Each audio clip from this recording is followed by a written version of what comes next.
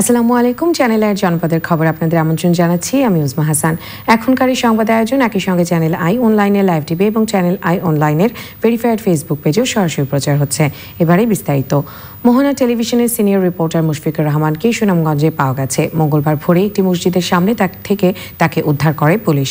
মুশফিককে সুনামগঞ্জ সদর হাসপাতালে চিকিৎসা দেওয়া হচ্ছে। শনিবার থেকে তার খোঁজ পাওয়া যাচ্ছিল না। একে মুহিমের পাঠানো তথ্য ভিডিওচিত্রে রাজীব আহমেদের রিপোর্ট। সুনামগঞ্জ সদরের গোবিন্দপুর এলাকায় মসজিদের সামনে মঙ্গলবার ভোরে অপরিচিত একজনকে পড়ে থাকতে দেখেন স্থানীয়রা। মসজিদের ইমাম এগিয়ে গিয়ে স্থানীয় বাসিন্দাদের সহায়তায় তার পকেটে পরিচয়পত্র দেখে নিশ্চিত হন তিনিই নিখোঁজ সাংবাদিক মুশফিকুর। পরে তারা পুলিশকে বিষয়টি জানান। গোবিন্দপুর জামে মসজিদের সামনে ওই মসজিদের একজন মুসল্লির নাম হচ্ছে আশিকুর রহমান, তার সাথে প্রথম দেখা হয়। তো আপনার বাড়ি কোথায়? আমাকে জিজ্ঞেস করি, মুশফিকুর রহমানকে জিজ্ঞেস করেন। উনি বলে যে আমাকে ঢাকা থেকে নিয়ে আসছে, কে বা কারা চোখ বেঁধে অপহরণ করে আমি জানি না, এখানে এসে ফেলে দিয়ে গেছে। আমি দাঁড়াতে পারতেছি না, ওকে আমাকে একটু ধরেন। ওখানে বসে উনি মুশফিকুর রহমান উনি মোবাইল ফোনে ঢাকায় তার ওয়াইফ এবং তার ভাইয়ের সাথে কথা বলেন, মার সাথে কথা বলার এক পর্যায়ে উনি সেন্সলেস হয়ে যান। ছেঁড়া জামা কাপড় পরা মুশফিকুরকে ভীষণ দুর্বল অবস্থায় উদ্ধার করে পুলিশ দ্রুত হাসপাতালে নিয়ে যায়। তারপরে হচ্ছে ওই যে কি জানি আমার এই ইয়ে খাওয়াইতে দিছে, এই যে কি বলে টাইগারের মতো। তারপরে একটা টাইগার না, যে গলা শুকিয়ে গেছে, আমি পারতেছি না। তারপরে হঠাৎ করে একটা মানে লাইট জ্বলতেছে অনেক, এটা মনে হয় কিছু একটা হবে। পুলিশের প্রাথমিক তদন্তে সাংবাদিক মুশফিকুরকে শারীরিক নির্যাতনের আলামত পাওয়া গেছে।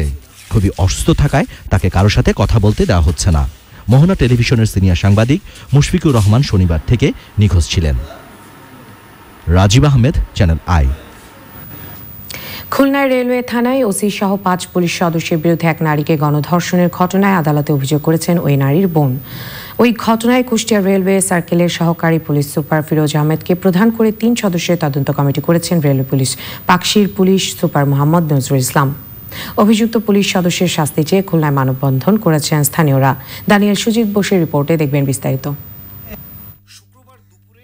ফুলতলা এলাকা থেকে ট্রেনের মোবাইল চোর সন্দেহে এক গৃহবধূকে আটক করে রেলওয়ে পুলিশ। তাকে জিআরপি থানায় নিয়ে সারাদিন জিজ্ঞাসাবাদের পর রাতে আটকে রাখা হয়। শনিবার তাকে মাদক মামলায় আদালতে পাঠানো হলে বিচারকের সামনে ওই গৃহবধূ 5 পুলিশ সদস্যের বিরুদ্ধে গণধর্ষণের অভিযোগ আনেন।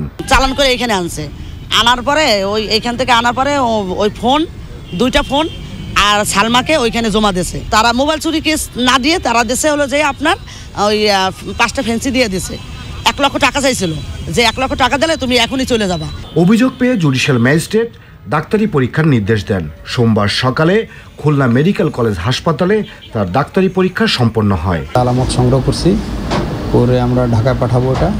এটার পরে যে রিপোর্ট আসবে সেই রিপোর্টের উপর ভিত্তি করে পরবর্তী ব্যবস্থা নেওয়া হবে। এ ব্যাপারে জানতে খুলনা জিআরপি থানায় গিয়ে অভিযুক্ত ওসমান গনি সহ 5 পুলিশ সদস্যের কাউকে পাওয়া যায়নি। অফিসার ইনচার্জ খুলনা রেলওয়ে থানা উনি সহ আরো শুনেছি 5-6 জনের বিরুদ্ধে উনি ধর্ষণের অভিযোগ করছেন। এদিকে বিষয়টির বিভাগীয় তদন্তের জন্য কুষ্টিয়া রেলওয়ে সার্কেলের সহকারী পুলিশ সুপার ফিরোজ আহমেদকে প্রধান করে 3 সদস্যের কমিটি গঠন করেছে railway police. Daniel Sujit Bose, channel I, Khulna. Rangpur ও দিনাজপুরে ডেঙ্গু আক্রান্ত হয়ে শিশুসহ 2 জনের মৃত্যু হয়েছে। সরকারি হিসাবে এ পর্যন্ত 18 জন মারা গেছে। বেসরকারি মৃত্যু হয়েছে 58 জনের। গত 24 ঘন্টায় দেশে বিভিন্ন হাসপাতালে 2065 জন ডেঙ্গু রোগী ভর্তি হয়েছেন। ঈদের আগে পরিস্থিতি স্বাভাবিক হওয়ার আশা করছেন চিকিৎসকরা। সাবরিনা হাসানের রিপোর্ট। সারা দেশে ডেঙ্গু আক্রান্ত হয়ে মৃতের সংখ্যা বেড়ে চলেছে। ডেঙ্গু জ্বরে আক্রান্ত হয়ে রংপুর মেডিকেলে এক শিশু ও দিনাজপুরে রবিউল নামে একজনের মৃত্যু হয়েছে। রাজধানীর সোহরাওয়ার্দী হাসপাতালে ডেঙ্গু রোগী কমছে বলে জানিয়েছেন চিকিৎসকরা। আজকের দিনে রোগী ভর্তি আছে 370 জন, যেটি গতকাল ছিল 395 জন। তা আমরা আজকে মনে হচ্ছে একটু রোগী কমেছে। আর এই মুহূর্তে আমরা 24 ঘন্টায় রোগী ভর্তি হয়েছে 83 জন, যেটি গতকাল ভর্তি হয়েছিল 98 জন। আর শিশুতে এখন ভর্তি আছে 128 জন, যেটা গতকাল ছিল 153 জন। ডেঙ্গু সংক্রান্ত যে কোনো তথ্য সংগ্রহ ও অভিযোগ জানাতে স্বাস্থ্য মন্ত্রণালয়ের হটলাইন খোলা হয়েছে। ডেঙ্গু সংশ্লিষ্ট সব পরীক্ষা নিরীক্ষার সরঞ্জামে অক্টোবর পর্যন্ত আমদানি শুল্ক ও কর প্রত্যাহার করা হয়েছে। Sabrina Hasan, channel I. ভূমি অধিগ্রহণ, টেন্ডার জটিলতা এবং বিদ্যুতের খুঁটি অপসারণ সহ নানা জটিলতায় নোয়াখালী আঞ্চলিক মহাসড়ক 4 লেনে উন্নীত করার কাজ ধীরগতিতে চলছে। প্রকল্প মেয়াদের অর্ধেকের বেশি সময় পার হলেও কোনো অংশের কাজ এখনও শুরু হয়নি। আসন্ন ঈদে দুর্ভোগের আশঙ্কা করছেন যাত্রীরা। আলাউদ্দিন শিবলুর পাঠানো তথ্য ভিডিও চিত্রে রাজীব আহমেদের রিপোর্ট। কুমিল্লা নোয়াখালী এবং ফেনী নোয়াখালী জাতীয় মহাসড়ক 4 লেনে উন্নীত করার প্রকল্প দুটি 2017-2018 অর্থবছরে একনিক সভায় পাশ হয়। দুই প্রকল্পের নোয়াখালী অংশের চাষিরহাট থেকে বেগমগঞ্জ পর্যন্ত 14 কিলোমিটার 4 লেনে উন্নীত করার কাজ 2 বছর পেরিয়ে গেলেও টেন্ডার জটিলতায় এখনও শুরু হয়নি। বেগমগঞ্জ থেকে সোনাপুর পর্যন্ত 13 কিলোমিটার 4 লেনে উন্নীত করার কাজ চলছে ধীরগতিতে।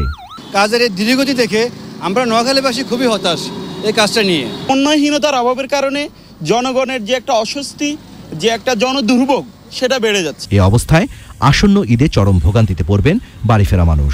4 লেনের কাজের কারণে আমাদের সাধারণ জনগণ অনেক বেশি ভোগান্তিতে আছে। সরকারের প্রতি আহ্বান, খুব দ্রুত কাজটা শেষ করে জনগণের দুর্ভোগটা কমিয়ে নির্দিষ্ট সময়ের মধ্যে কাজ শেষ না হওয়ার আশঙ্কা করছে খোদ ঠিকাদার প্রতিষ্ঠান। শেষ হওয়ার পর আবার 1 বছরের জন্য আমরা টাইম এক্সটেনশন করছি এবং সেটাও প্রায় 6 মাস শেষ হয়ে গেছে। 6 মাস শেষ হয়ে গেছে। এই 6 মাসের মধ্যে আমি আবারও কাজ হয়তো শেষ করতে পারবো না।